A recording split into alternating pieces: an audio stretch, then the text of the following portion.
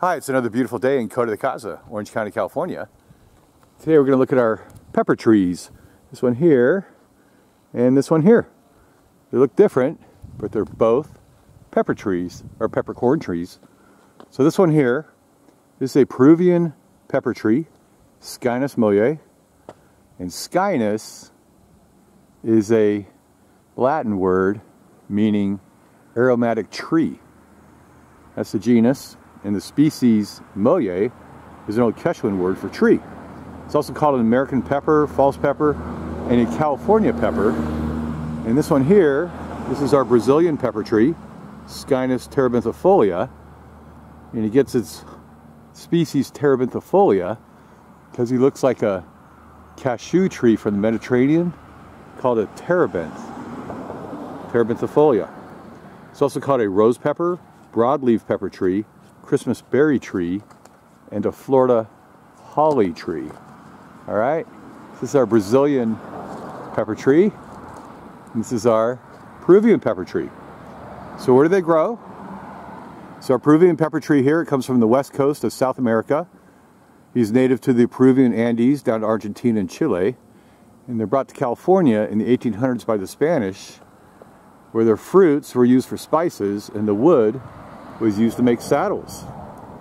And they used to be planted all along the streets of Los Angeles, but they started to attract a little citrus pest called a black scale. So all these trees were banned and removed from Los Angeles in the 1930s. And our Brazilian pepper tree here comes from the east coast of South America, mostly around Brazil. And they were brought to Florida in the 1800s for their peppercorns. And they love to grow in wet, swampy areas. And you find them invasive all throughout the Everglades. Now, what do they look like? Back here again to our Peruvian pepper tree.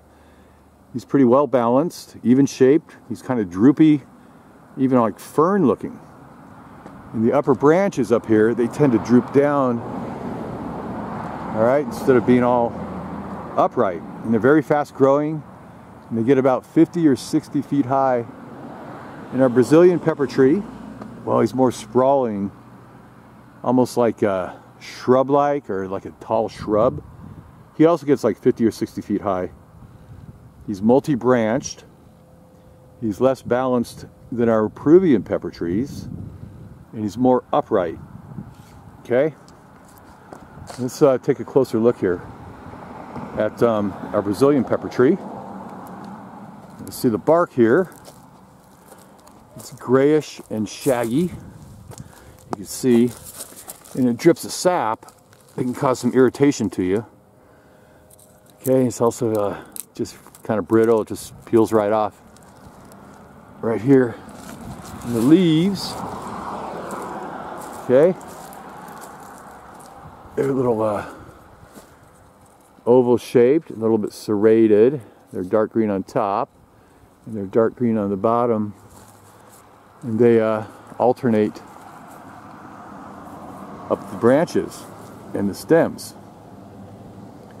And the roots down here, these are surface roots, and the roots will then come out here and wreak havoc on your little concrete or sidewalks.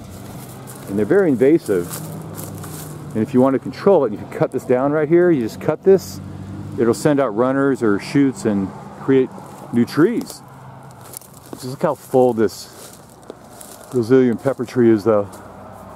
He's really upright, and he's super full.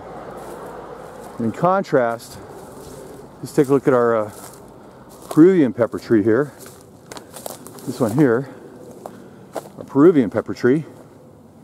Okay, now his bark is also rough, and gray, twisted and shaggy. It's not as dark as the Brazilian. Okay, and the leaves here are much different. They're very more fern-like here. See that? How they're kind of longer. They hang down more like almost like a fern. Okay, and also they wave more in the wind. Okay, and the roots here as well, down here, The roots, they also are surface roots, and they're also very invasive as well. So I talk about invasiveness here. So this one here is our California Peppertree, or the Peruvian Peppertree. It's invasive along the coast of California. Okay? And our Brazilian Peppertree here, it's also called a invasive plant down in Florida, down in the Everglades. Okay? And it goes absolutely wild down there. So you gotta watch out for it. And the final note here are the peppercorns. Those red guys up there, those are peppercorns, and we have some down on the ground here. I'll just show you. So these guys are edible. What you can do is you peel off the outer shell, and you could put that in water, make a little bit of a lemonade out of that. It's got a real sugary taste. Okay?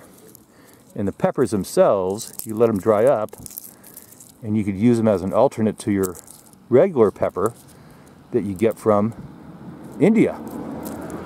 There you go. So that's our 2 pepper trees you find out here in Coto de Caza. Hope you liked the video. Have a great day. Bye.